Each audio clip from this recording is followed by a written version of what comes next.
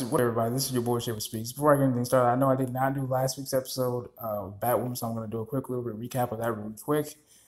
First thing first, Sophie and Kate are no longer going to be an item because even Sophie said out of her own damn mouth to Kate that when they're having their own heart to heart, which was, well, I always say like their second half of a heart to heart because their first half was interrupted by rabbits that attacked, Mary and Kate and the whole nine, right? So Sophie tells Kate, "Look, you need to move on. I've moved on. I have a husband now, whom Kate is actually torturing for information on Alice, aka Beth, after she escaped once again. Because Kate was very close to bringing her sister in.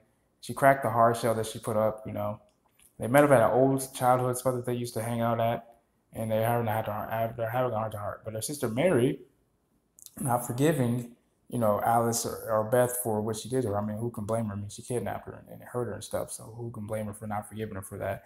But Mary actually snitches and tells Jacob, "Hey, Dad, I know where Kate and Alice are gonna meet up to talk." So while Kate and Beth are talking, all the Crow agents come in, because they've been ordered by Jacob, who believes that Alice is doing all this just to spite her, just to spite him, and so on, to shoot her on sight. Because we learned that Beth really just has a bone to pick with Jacob because she said, as she told Kate, Jacob always gave up when the times got tough, end quote. And which makes me believe that during when Beth and her mother, had that car accident and her mother died, and their mother died, they were seemingly they were separated, or going through a divorce or whatnot, and maybe Beth just felt like, her father should have tried better. So as they're having this heart to heart, I guess where they were standing, gives through and they fall into some water. Very reminiscent to Beth because, and that has to be very traumatic because that's how she almost died the last time. So Luke Fox, was able to, bring, knock some consciousness back into Katie because, she got unconscious when she fell into the water. She's trying to save her and Beth, but like I said, she goes unconscious and, Beth escapes. And that would piss me off because if I'm doing all this really to get help from my sister, and whom also knows that, Kate is Batwoman now. She was able to figure that out really quickly. And it makes me think like, wait a second. If Beth didn't hire those rabbits to attack Kate, Mary, and so on, and Sophie, then who did? And because that's what Beth told Kate also, that she didn't do it. She didn't hire those rabbits to attack them. Turns out to be Catherine, who happens to be Mary's mother, I believe. And she's been trying to pretty much just erase Beth's accident and her mother's murder and so on from the past and the damn future. She's been trying to erase Beth all along, but I don't think I can't seem to figure out is why. They can answer that. I'm pretty sure they'll be answering that in the next few episodes if they can.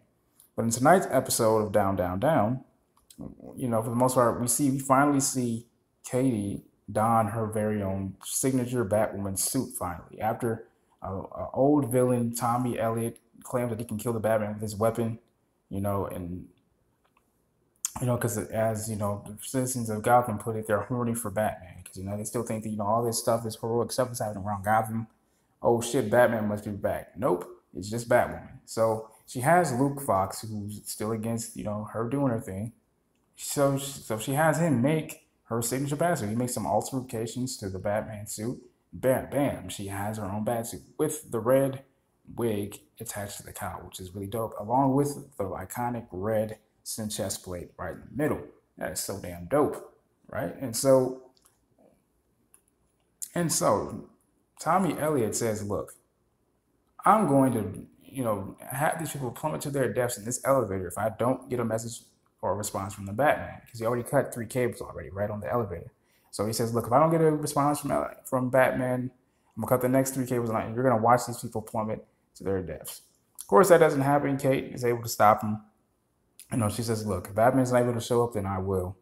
And it brings me back to say when Luke Fox was actually trying to get in touch with Bruce back when the weapons arsenal was infiltrated 15 years ago or some time ago. Bruce didn't pick up. So Kate's just like, "Look, man, you have no other choice. Get the suit ready. I'm going out there. I'm kicking some ass." She does that. She saves the people. And it makes me wonder, okay, now that she's done that, are we going to get more deeper in as to why Catherine may want, Beth to be erased from both the past and the present? I hope we can figure that out. And I'll be getting to my Supergirl episodes too. I've been binge watching the season so far. It looks really promising. I'm sorry. I know I've been missing the episodes and stuff like that, you guys. I apologize. But I definitely will be getting to that on Monday. That's what I'll be doing from now on. If I don't get to Batwoman or Supergirl or whatever, vice versa, on tonight, I'll definitely be doing it on the next day, on Monday. And this has been your boy Shafferspeeks. I love you guys. Peace and love. Make sure you guys hit the like button, hit the subscribe button. You guys know the deal. One love.